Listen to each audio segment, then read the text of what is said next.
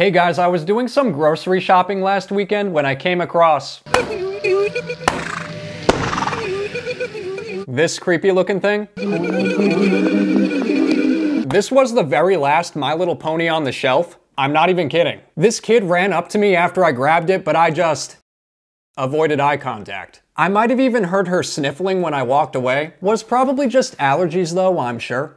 I'm surprised it's so hard to find one of these My Little Ponies in store. I would order old ones online, but all the ones I can ever find are $10 plus shipping, which is already the price I can buy a new one at. This one though, Princess Cadence, was not an easy buy. The Treasury was not happy about this. She actually cost me $4 whole extra. Really stretching my budget with this one. If you can find them cheaper anywhere, please do let me know. Maybe shoot me a link on Instagram. This is an SOS, the Treasury needs your help. If you're a real one, make sure you watch the ads today. I need those $4 extra back. So this is Princess Cadence of the My Little Pony world. I thought her head could turn, sorry. I'm sure you've already guessed, I'm doing another My Little Pony doll makeover. Apparently she's having the best hair day. Not so sure about that.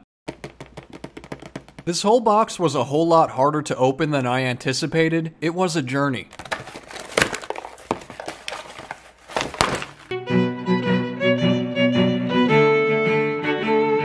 She comes with a lot of hair accessories, so that'll be fun. I can't wait.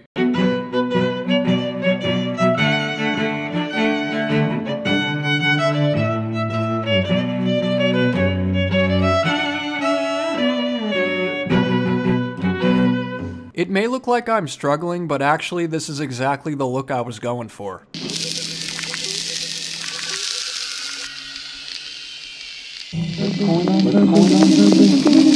Princess Cadence comes with these little twirly things. I wasn't entirely sure what they're supposed to do. I'm guessing they're for curling her hair, but I thought they could be multifunctional and be used as 6 feet distance barrier antennas. All of my arch enemies seem to have antennas. Anyways, here's her Galactic Space Warrior final form.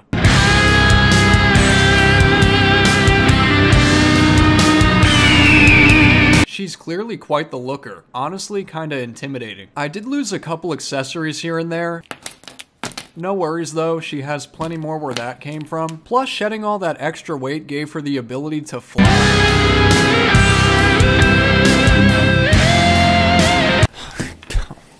Come on. Not for long though. Ich troll nicht, und wenn das Herz auch I'll take care of you.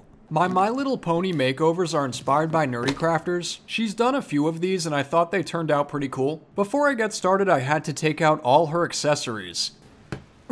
It actually took me about a half hour to put them in, so it was kind of a little bittersweet, but I felt better after her new hairdo and I'm sure she did too.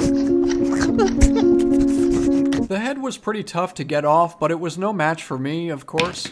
It was actually a very stubborn head. It was being difficult later on as well. I gave her a very liberating look. She's now a whole new horse. I wanted to give her a very close shave, but scissors can only do so much, so I had to bring in some backup. These electric clippers really helped achieve the bald look Princess Cadence wanted. It's actually kind of satisfying. And like always, I didn't forget about the butt hair. There's still a little bit coming out, but I had to let that slide. There's only so much I can do. Kinda looks like she's making a poop. There was quite a bit of hair. I ended up donating it to the trash butler. It was an emotional experience for both me and Princess Cadence. Mostly for her. I moved on pretty quick. Some of you guys have been recommending I get a Dremel tool. To be honest, I didn't wanna. They're kinda expensive and I want to keep the stuff I do as simple to recreate as possible. I don't think you gotta get all crazy and stuff. The thing though is that the older My Little Ponies seem to be made of a softer material. Princess Cadence feels hard though. My scissors wouldn't have even made a dent. I've actually already lost the nail clipper scissors my grandma gave me to Pinkie Pie's nose. I should probably be using some real scissors, but I'm gonna just be using these little tiny ones from the nail clipper set my grandma gave me. So I didn't want to make the same mistakes twice. Princess Cadence isn't gonna get the best of me. My girlfriend suggested using our one and only knife, but there were obvious concerns about that, like how bloody things might get, and if I were to lose this knife, I would also lose my dinner. Just try to be quiet, okay? So the risks outweigh the reward in this situation. And so that's why I finally chose to invest in a Dremel tool. It came in pretty handy for cutting off Princess Cadence's giant solid ears and horn. Not sure how a knife would pull this off. I also gave her a rough sanding. Hopefully it'll help the paint and the epoxy stick better onto Princess Cadence. Ew. So then I mixed up some epoxy to get started on the sculpting. I'm using epoxy because it's air dry, and that way you don't have to bake Princess Cadence in the oven. She's been through enough already. Princess Cadence was loving her new look so far, but I'm nowhere near done. You won't even recognize her once I'm done. So this is the beginnings of her entirely new face. I started off by covering up everything. I let her breathe through her nose for a little bit, figured that was the least I can do, but eventually we had to say goodbye. If you're new here and you've ever breathed through your nose before, you should consider selling your soul to me by subscribing to my channel and ringing that bell thing so you don't lose me on the internet. I post new videos every Friday. This one's her new nose job. I worked on it quite a bit, gave her nostrils and everything, even added some cheekbones and eye sockets, but things just weren't looking the way I wanted them to. I'm quite the perfectionist with my art.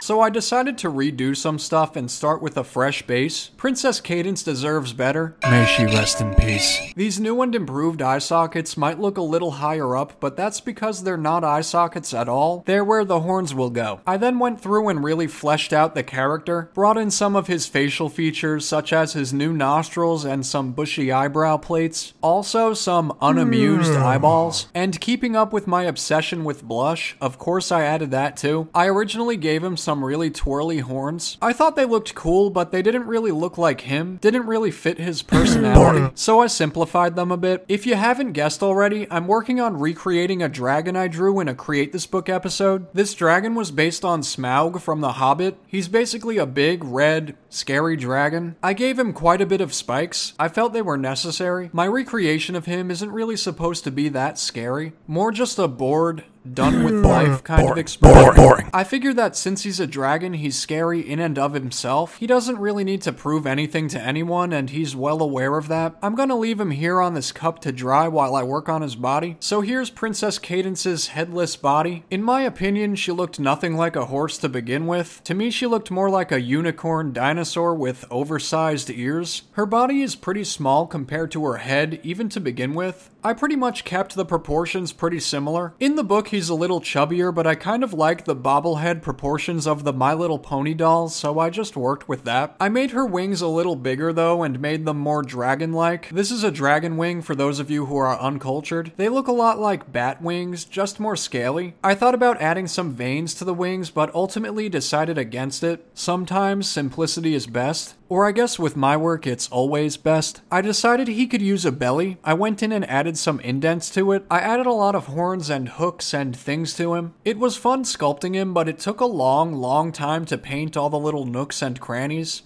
And I replaced her butt hair with an actual tail. It's also adorned in spikes, of course. Today's theme was spikes, I guess. I didn't want my dragon to have horse's hooves. That would be unacceptable, even for me.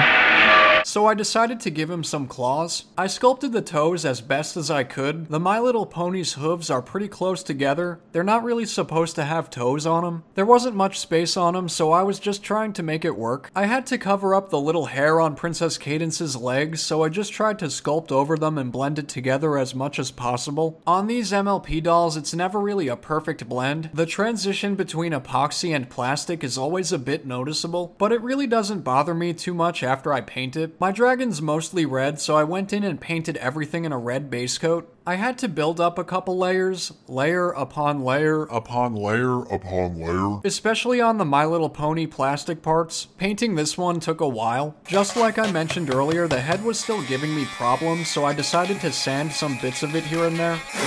Eventually I was able to shove it back on, which was not an easy feat. Oh, there goes the horn. Oh, and its stomach. And then I had to hot glue all the casualties back on. Not too much of a disaster, so that's good at least. I accented some of him with a dark maroon red, his eyebrows, speckles, some spikes, and a bit of his wings and all that. He has little beady black eyes, so I kept those pretty simple, and also added some black to his nostrils. The white paint was the hardest to layer. It definitely took the longest, and there were a lot of little white spikes and details that needed to be painted very, very carefully. It's hard to get the details to look clean. I usually have to go back in a couple times to try and clean it up.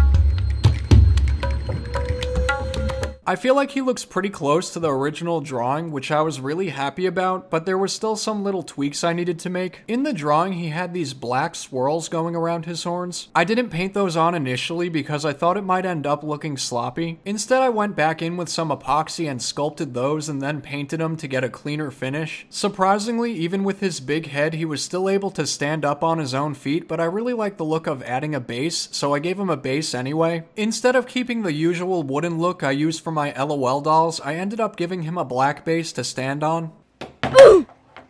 So here's the original Princess Cadence.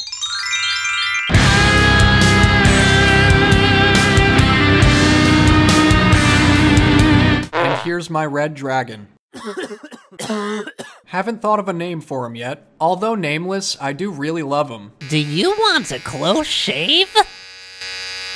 Click on the top right or bottom left to avoid Princess Cadence's fate.